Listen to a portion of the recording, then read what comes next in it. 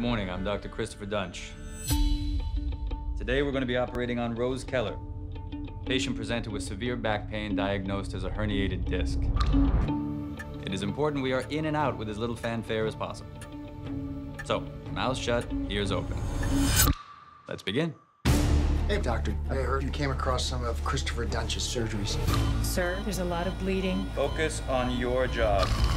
How is the patient? Perfect. There's a hemorrhage here, you need to fix it. So there were no complications? I don't have complications. I can't make sense of this.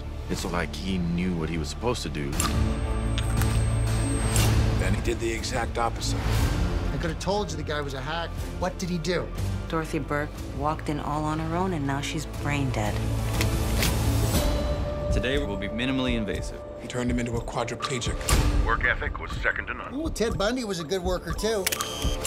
We all make mistakes. But not you. No ma'am. Duntsch has 2 deaths. Texas has executed people for less. All due respect, Dr. Kirby, you don't understand the law. You don't understand who we're after. Duntsch is never going to stop on his own. You have to protect the public and suspend his license. My patients mean everything to me, and the longer I'm here, the longer they're in pain. If you heard these people, if you saw what he did to them, I swear I will make sure this never happens to anyone else. If you take my license in Texas, there's an entire world out there. The system is broken. I have a suggestion.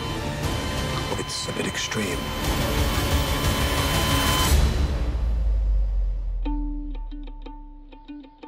He's either the most incompetent surgeon I've ever crossed paths with, or he's a sociopath.